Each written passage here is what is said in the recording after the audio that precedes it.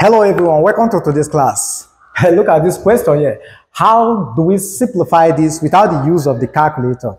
It's very easy. I'm not going to waste time today. Now, so the question is the square root of 5 plus 2 into the square root of 6 minus the square root of 5 minus 2 into the square root of 6. So without the use of the calculator, how do we simplify this? Very easy. So here we're going to take solution.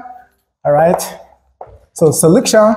So how do we now bring out expression inside this place that we have a radical of square root that we use to cancel out this? It's very easy. Now let's take this product of this square root here, which is this radical here. For instance, if we have your x and you have your y, okay?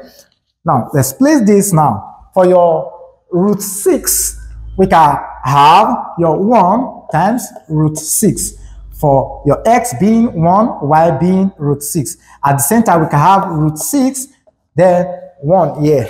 Again, we can equally split this to a kind of root 3, then root 2. Then, again, we can equally take x to be root 2, while this gives us root 3.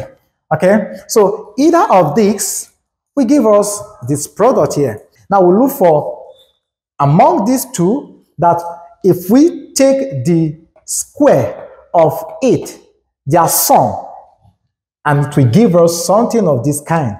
Okay, I did this didn't give us the answer, this did it, this gives us the answer, this also gives the answer too. So if we multiply the sum of this, we will arrive at this.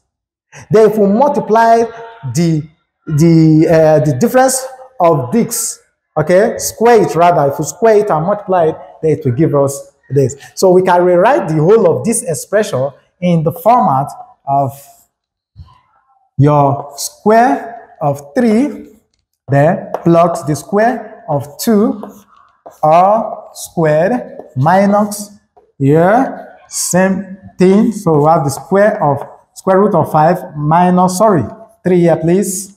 All right. Don't mind me.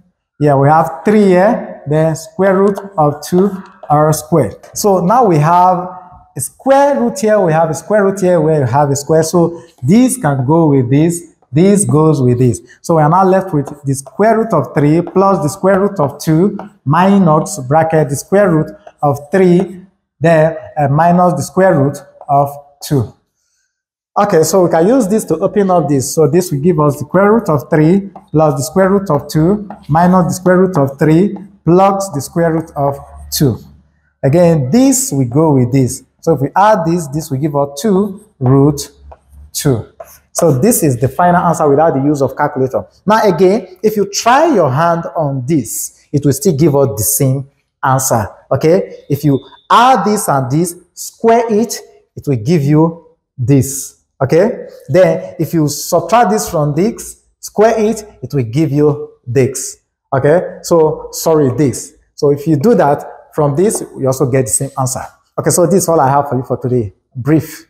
Thanks for being there. Bye for now.